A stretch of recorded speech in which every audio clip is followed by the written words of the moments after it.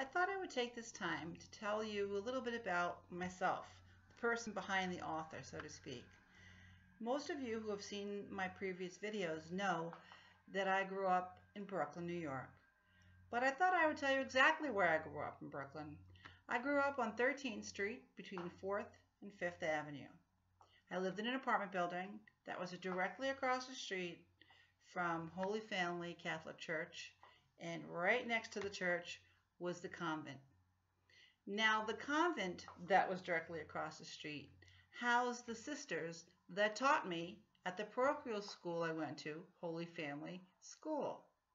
So it was a little hard to misbehave when you have your church and the convent directly across the street. In the summertime, me and some of my friends from the apartment building would go up into the top of the roof, and we'd try to catch a glimpse of the nuns, because as people in Brooklyn call it, Tar Beach, sometimes people would go up on their roofs to get a suntan. And the reason they called it Tar Beach is because the top of the roofs have rolled out tar paper. And it definitely gets sticky though when it's really hot. But anyway, sometimes we'd go up and catch a glimpse of the Dominican nuns. Now, for any of you that know anything about Dominican nuns in the past, they were covered from head to toe in a habit. And they had some kind of white thing. I don't even know what it was. Some white thing across their forehead. So the only part of their face that showed was right here. So all you saw all day was this part of their face and their hands. That's it. You saw nothing else. So you can imagine, as a young kid, the excitement to be able to look over across the street to the roof of where the nuns were laying out to get a tan in their one-piece black bathing suits. It's like, oh my gosh, they had legs and arms, they had feet, they had hair. Some had short hair, some had long hair. It was kind of fascinating from that age group and that time that I grew up. Because the nuns lived across the street and because the church was right there, there was often priests in the neighborhood, of course. Now, one day I had this bright idea to get a roller skate. Now, the roller skates were different back then. You just attached them to your shoe and had a little key to make it tight to your shoe. Well, I had this bright idea to get the biggest textbook I could find in my house and put it on top of the skateboard, and then balancing my torso, I pushed myself down the street, and then I sort of flew.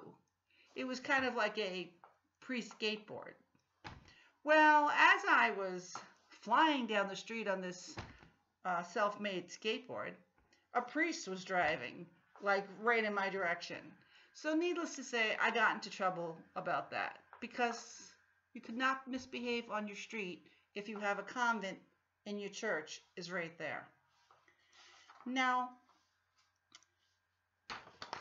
living across the street from a church and seeing it every day, it just becomes part of the environment. It's really nothing special. And I don't mean that disrespectfully. When I grew up, my mother told me the church is where God lives. So when you want to talk to God, you go to the church because that's his house. So I just thought of a church as God's house. It was just a house. So if I was outside playing with my friends and my mittens got wet because of the snow, I would go into the vestibule, take off my gloves or mittens and put them on the heater, the little radiator there, and leave them there to dry and go sit in the back pew of the church. And if I was with my friends, we would sit and talk. And if I was by myself, I would just sit and talk to God. So a church became a very comfortable place for me, because to me, it was just a house. And if God's mittens got wet, I knew I'd let him in my apartment. So as a child, that's kind of how I felt about it. Now, when I was thinking of what to say today, because I've already talked about the 4 of my books, I gave a little synopsis about them, and when I decided I wanted to tell you a little about myself, how I grew up, I realized that I never realized just how much living across the street from a church impacted me. Because in every single one of my books, not intentionally, I realized today did I mention a Catholic church? In my first book, What the Heart Can Hold, Marissa, the female protagonist, she gives Hans, her boyfriend, a tour of her favorite spots of New York City. And one of them is a Catholic church.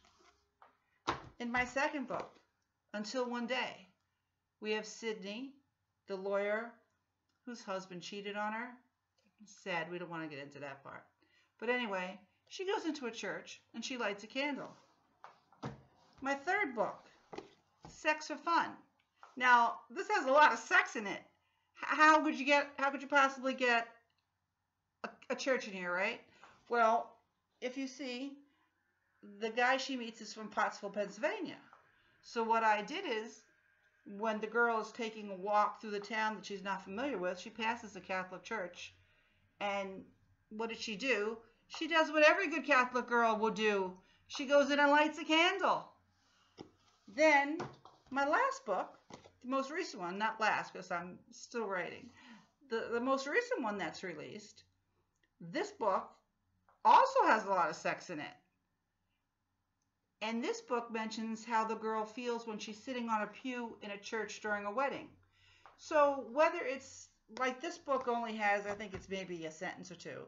And, maybe for this book it's a paragraph. That's all. And in the other books also, just short little snippets. It's nothing tremendous. It's just that I never realized how much living across the street from a church affected me, that it's just so much part of who I am that it's in every one of my books, even the ones that are nothing but sex. What can I tell you? Well, anyway, so that's enough about me for today. So in closing, let me say this. Here's wishing that every woman out there finds the man of her dreams so she can get the love, respect, loyalty, and sex that we as women all deserve.